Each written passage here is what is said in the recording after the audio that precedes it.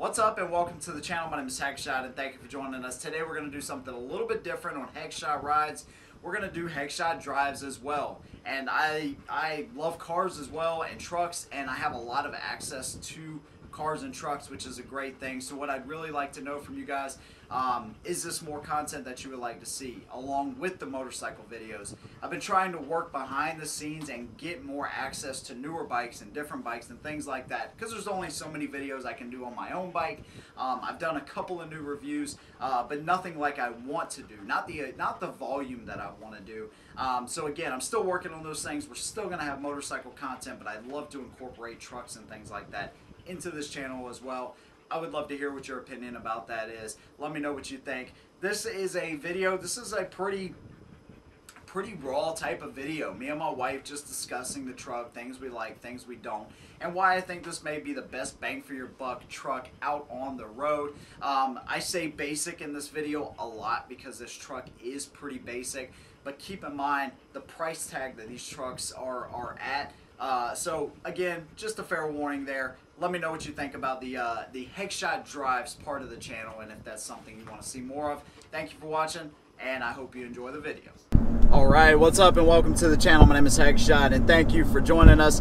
Today on Headshot Rides, we're doing a Headshot Drives video. I'm going to be reviewing my 16 Nissan Frontier, and I kind of want to tell you why I think this is the best mid-size truck really out there. If you're looking for something that's kind of budget friendly and that's going to be relatively low maintenance, I'm just going to kind of tell you how I've enjoyed this truck up to this point, things I like, things I don't like, and all of that kind of stuff. We'll get some of Miss Headshot's opinion as well, and just show you around the truck. If you like what we do here, please make sure you subscribe to the channel, like all that good stuff, and let's go ahead and get started. So yeah, this is a 2016 Nissan Frontier. I've put 42,000 miles, which seems kind of low, but it kind of is. But I've also put about 11,000 miles between the motorcycles I've had over the same time period. So there's that.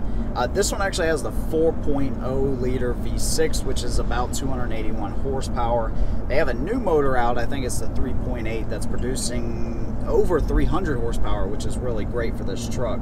Aesthetically, it's been pretty much the same thing since 2005, and what really drew me to the Frontier initially was the fact that I had an 01 Frontier with, you remember how many miles it was on that truck?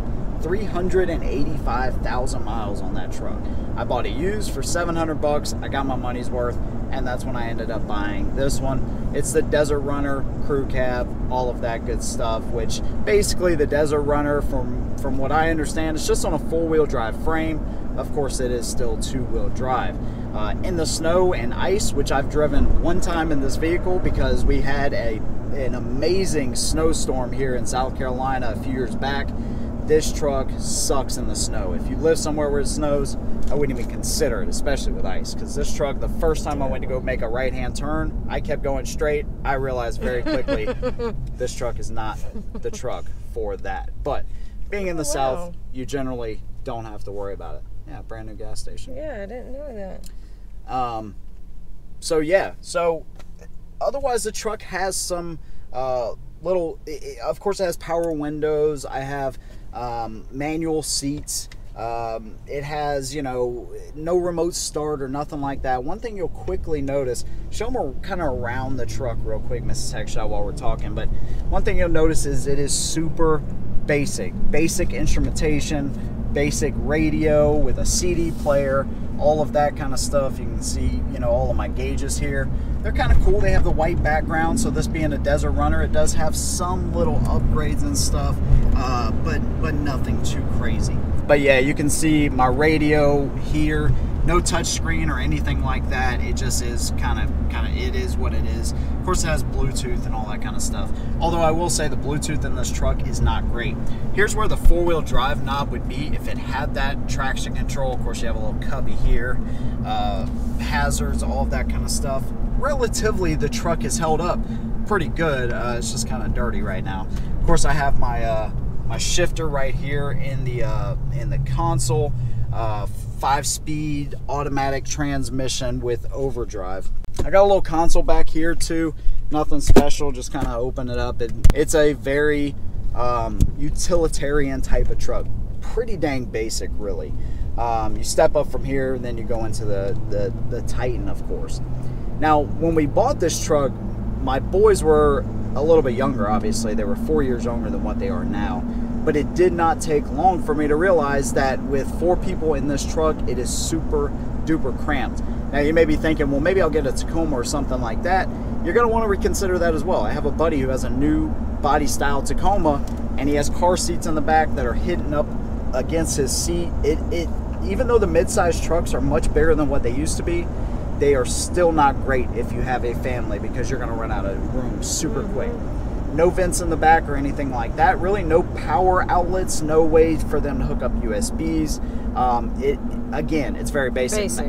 Yeah, so you've obviously driven this truck a little bit. What is there anything you like or dislike, or are you kind of indifferent about this?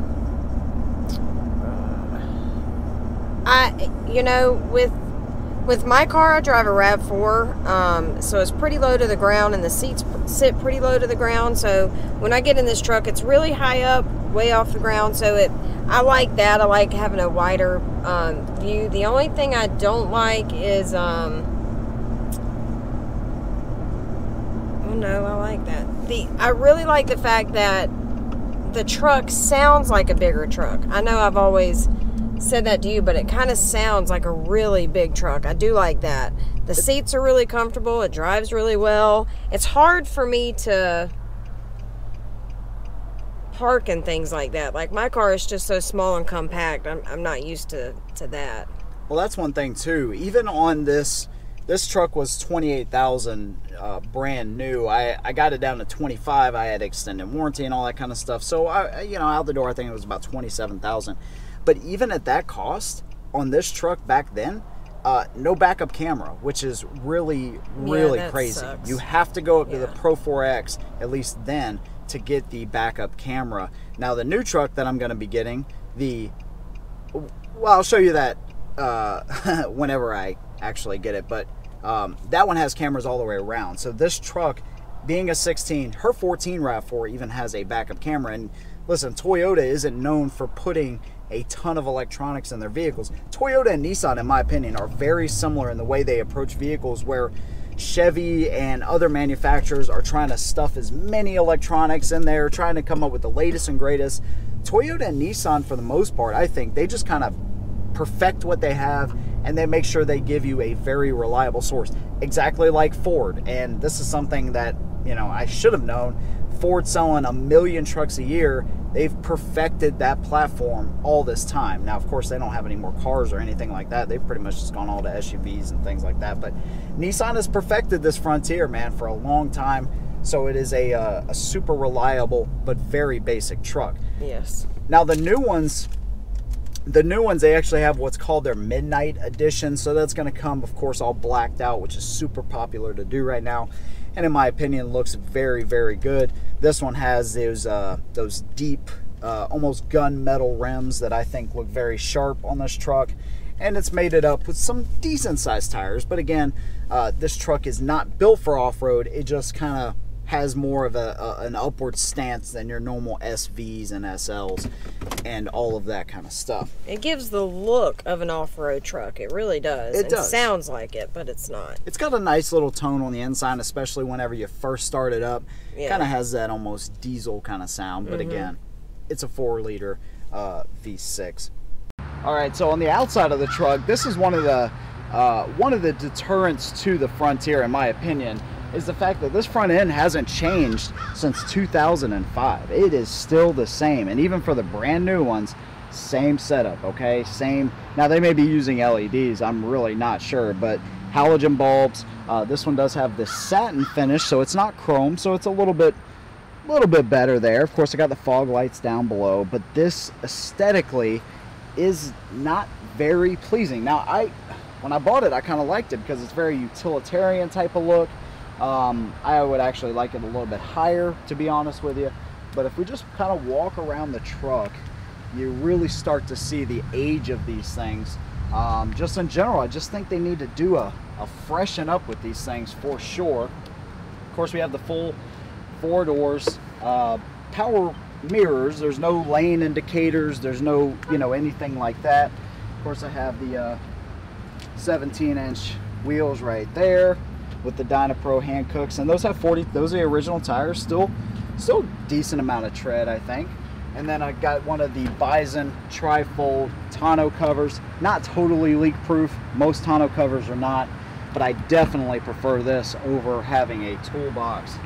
And then coming around to the rear, of course, you have this top cap for the tailgate, and you know, all your badging and all of that good stuff there. So pretty basic on the outside of the Desert Runner. I do like how it sits up a little bit from the normal SV and SL and all that kind of stuff. So it definitely has that four-wheel drive stance. Again, though, it's not four-wheel drive. Aesthetically, it's just a little bit dated. That's all there is to it. So here's my instrumentation. Looking at the steering wheel, of course, I have my volume for my radio, push to talk. And of course, I can hang up right there as well. I don't ever use that button, to be honest with you. So mode, this is going to select me through my auxiliary. See right there, I can select through auxiliary. I can do AM, FM, CD, all Bluetooth, all that good stuff. And then of course I have my cruise control over here. Horn, yeah, all pretty basic. Of course, this one does have the fog lights, which is pretty great. Then here's my instrumentation. Here's my my driver's side window switch. Of course, I have a lockout over here. And then down here, I actually have my mirror adjustment cargo lamp, which that cargo lamp, it does not do a whole lot. I do have cup holders down here, which is pretty good. Cup holders in pretty much every single door in this truck, which is really nice. And there's, of course, cup holders on the back of the center console. So here's what up here. Yeah. So here's my overhead. Of course, there's no, there is no sunroof or anything like that, but I do have my glass holder here. Here's the speaker for the push to talk, and then I have my lights here. Dual visors, no extensions or anything like that, so you'll just have to deal with that. And then here we are looking out the front of the vehicle. Here's my dash, super small dash. And again, this is a mid-sized truck. Here's my controls here. AC, of course, max AC, all that good stuff. Recirc and all of that. So, and for what you're getting and the value of these kind of trucks, to get a truck like this under 30 grand, I think is, especially in today's time, that's pretty amazing. On the used market, these things are going to go for even less. One great thing that I recently found out about this when I decided I was going to upgrade my truck, I bought this for 25. Let's just not even count the warranty, because that's an option. So 25, and on a trade-in value, they offer me 16. Private party, I could do 18, but in my opinion, for 2 grand, why would I go through the hassle of trying to sell it? And you know, you meet somebody and they're like, oh, well, I'm interested. I changed my mind. Screw all that. I'd rather just trade it in. It's paid off, thank God. And that's $16,000 towards something that I actually want, which is pretty dang good. Power windows, all that good stuff. It's really super basic, but it is an awesome truck. If you have a full-size family, maybe if you just have one kid, it may actually be pretty good, depending on how old they are. But really, when you have 2 kids or more and you have 4 people in this vehicle, we'd never take this thing out of town. It's just too small. I have the tonneau cover on the back. It has a 5.5-foot bed, which can fit a decent amount of things in it. But again, this truck is really built for small guys. Yeah, small, very small people. My son, the giant schnauzer. We have the giant schnauzer, and there's no way. Right. There's no way. Yeah. Yeah, I kind of forgot about him. He's huge. He's 8 months old, and he's massive. My oldest son is what, 5'4"? Almost tall of me. No. I'm 5'7", 5'8" on a good day with good boots on. He's taller than me. He is taller than me. Yeah. So he is a big boy. He's 12, and he's super cramped. So, hey, it is what it is, man. But if you want a basic utilitarian, you can go with the Pro 4X. But again, you're talking about $35,000 for a Pro 4X. It's about $10,000 more than what the Desert Runner was back then for maybe your roof racks, for four-wheel drive, backup camera, that's pretty much it. You're not going to get any more space for that $34,000. Yeah, So, that's crazy. yeah, so that's it, man. The 16 Frontier. I absolutely love this truck. I think for what it is, it's been great, but we've just kind of outgrown it. And hey, that things like that happen. And hopefully I can help you. If you're looking at one of these trucks, maybe you're considering the midsize, does it have enough room and things like that, hopefully we can help you out. If we did, please make sure you subscribe to the channel. Thank you for watching. We'll see you in the next one. And as always, hold the rubber side down.